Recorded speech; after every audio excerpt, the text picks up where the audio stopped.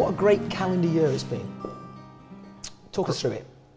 A great calendar year, yeah, fantastic. I remember going up to see Steve Claridge before the Fulham game. Before the Fulham game, we were 1-9 to get relegated, and I think Steve Claridge probably had some at that price.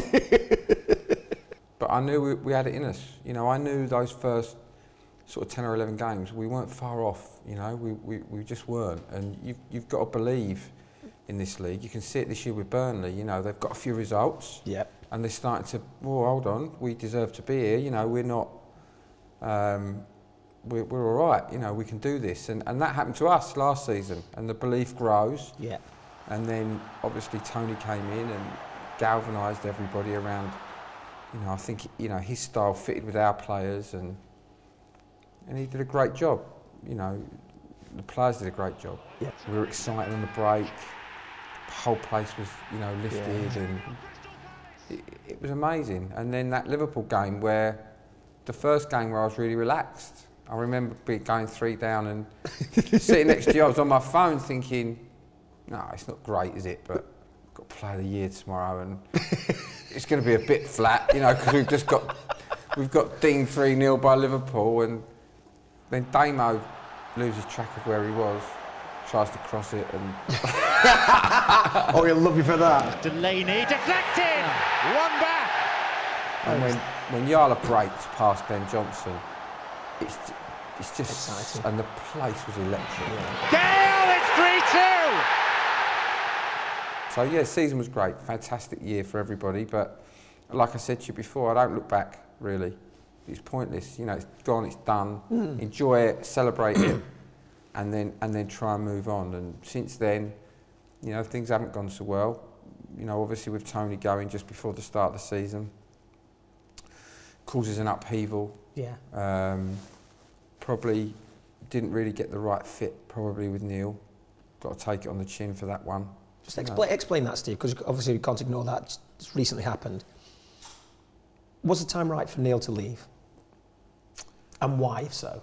Look, history will judge that. You know, we're 1 game into him not being here. You know, I know people say it. I don't say it lightly. Neil is a very, very nice guy. Really nice guy.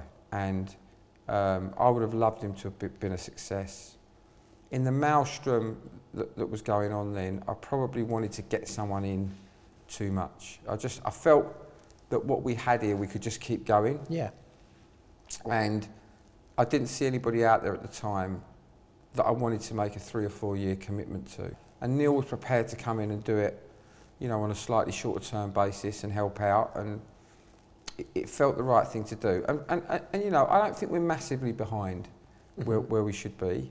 But I just think that we were drifting away again from what we're good at. Yeah. And I don't think it's a time to change things, personally. We tried to play a different formation at Southampton, and I felt we looked a bit lost at sea at times, and the crowd went flat, and it's difficult then to dig yourself out of that. Yeah. What type of manager are we looking for, Steve? That's what people... Look, you can set all these criteria and it kind of boxes you in. We're looking for the right man for the job.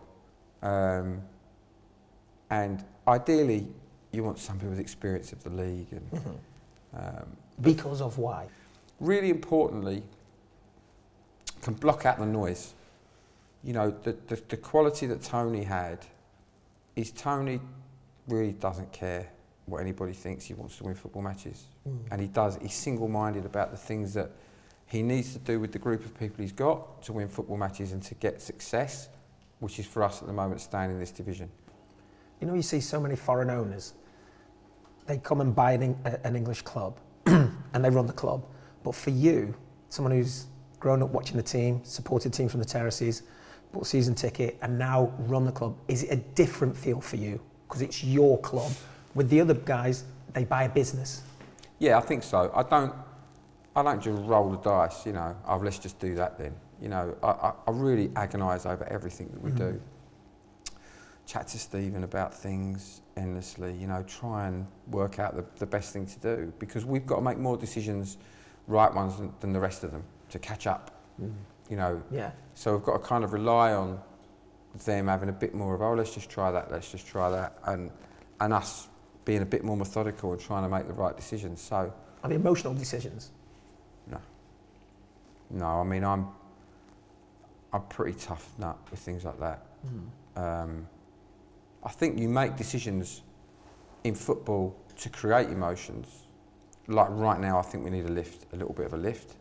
You know, we need something just to lift the place. There's a real, I can sense it around the ground and around the fans, this sense that we might lose something that we've got. And the Premier League's such a fantastic place to be that we all want to stay there. So, you know, that's the aim, that's the priority, and it's not emotion that drives the decisions to get us there, but it's tapping into those emotions to make sure you get the sense of how people feel and what's needed to make you make the right decision. But the decision should be as analytical as you could possibly make it and not knee-jerk. Yeah.